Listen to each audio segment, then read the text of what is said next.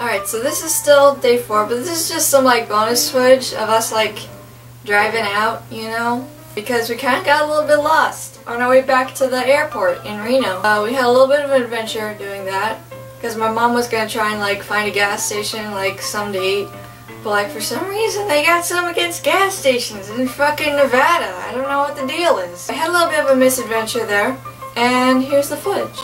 Okay, so tell us what's happened so far. Okay, we wanted to gas up. We wanted to get something to eat outside the airport so we weren't paying airport prices. We gotta gas up the car before we can turn it into the car rental place. So we thought, okay, when we get near the turnoff for the airport, we'll get off the freeway, we'll find some place for gas. Well, no, we're in Sparks, frickin' Nevada. People apparently spend great sums of money repairing their cars because there's a car repair place on every corner, but not actually putting gas in it. So I guess they never actually get them running. Therefore, they don't need the gas. Wouldn't it be funny if the reason there's so many repair stores is because they don't understand the concept of gas, so they just keep wondering why their car won't run? That would be sad.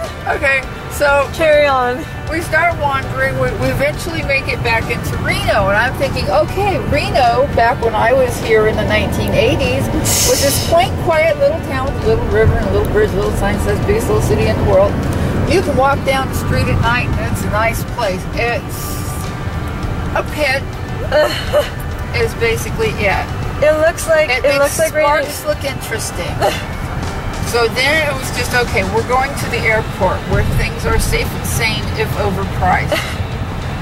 And it's taking us 10 minutes because apparently everybody who is smart enough to figure out the cars don't run because they need gas in them, put gas in their cars, got on this particular stretch of freeway and said, fuck it, we're going to LA. And here we are.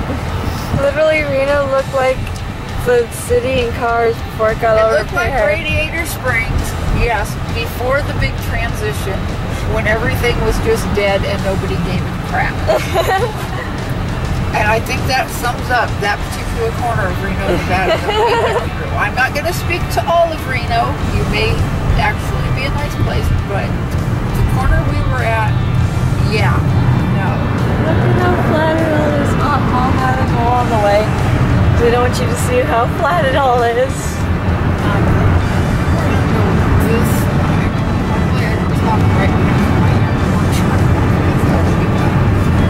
Oh, Jesus.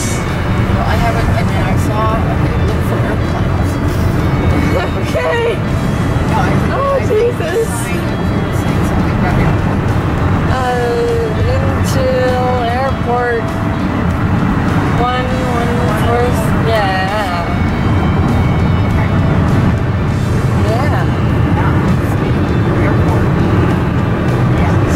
In case like we don't make it and we just like die or something, like I'll just edit this all together and put it on YouTube so that you'll know what happened to us. Yes, make a record, find the tape. Tim and Jay and Alex will save us. How much isn't there? Amazing.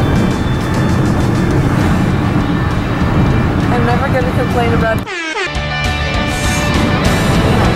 a goddamn gas station. At least their signs aren't like it's a pizza place. At least the street signs are like readable and don't look like they haven't been touched since the 50s.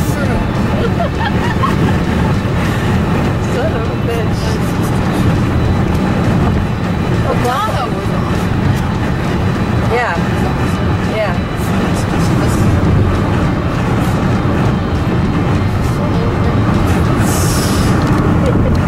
I bet they don't even have a Starbucks at all. I didn't see a Starbucks. Okay. Okay, at least the first thing I can see over there is a gas station, I think. Or that like I think that might actually be a hotel, never mind. I don't know how to read.